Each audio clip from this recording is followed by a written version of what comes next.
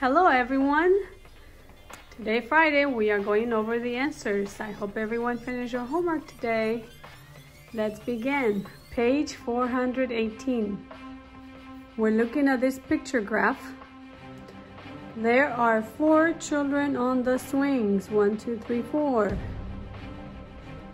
There are how many children on the slide? How many chose the slide? 1, 2. 2 chose the slide. There are more children on the swing.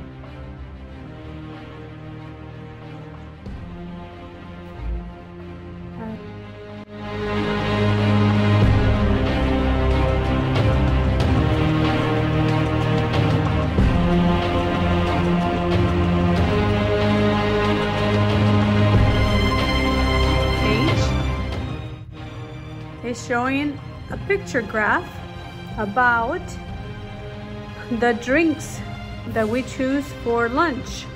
We have milk, juice, and water. And remember, each little picture stands for 1 child. How many children drink milk? Well, let's find out. 1, 2, 3, 4, 5, 6, 7, 8 children drink milk. I love milk. I would choose milk too. Number 6, how many children in all drink juice and water? So both of them, that means I need to add. Count them all. 1, 2, 3, 4, 5, 6, 7, 8. 8 children drink water and juice. How many fewer children drink water than milk? Fewer is our keyword. Fewer. We're looking at the water and the juice. Remember, look for the shortest row. Draw your line and circle what's left. And that's how many fewer or how many more. How many more children drink milk than juice? Milk and juice. So we're comparing those two. Well, here it is. Let's go ahead and draw our line. This is the shortest line, so I'm going to draw the line here and circle what's left. 1, 2, 3, 4, 5. 5 more children drink milk than juice. Let's take a look at this one. How many children in all drink milk, juice, and water? That means I need to add them up. Count them all together. 1, 2, 3, 4, 5, 6, 7, 8, 9, 10, 11, 12, 13, 14, 15, 16. 16 children all together drink all of the different kinds of drinks. Number 10, 4 new children joined the class. Okay, so 4 children came. 1, 2, 3, 4. 4 children came in. They drink juice at lunch. Now, how many more children drink juice than water? Well, let's go ahead and include the 4 in the picture graph.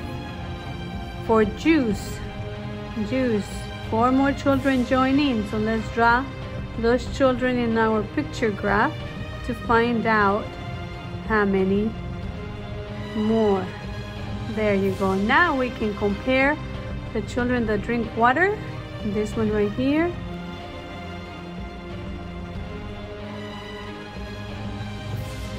This picture graph is telling us about our favorite animals at the zoo. Well, let's see how many children. How many children chose zebras and seals all together?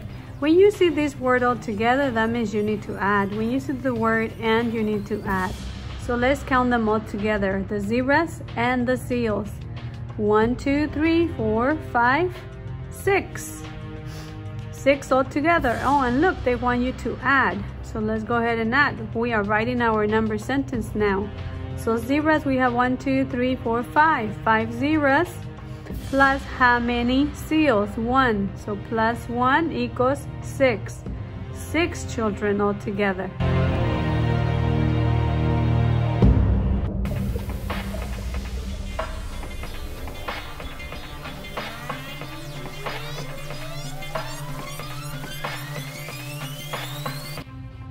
How many children chose lions? Well, let's count how many children chose lions. 1, 2, 3, 4, 5, 6, 7, 8.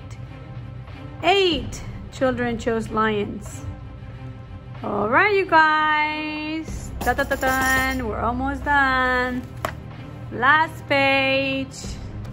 Please keep your eyes on the pages. Make sure you're doing your work if you haven't done it.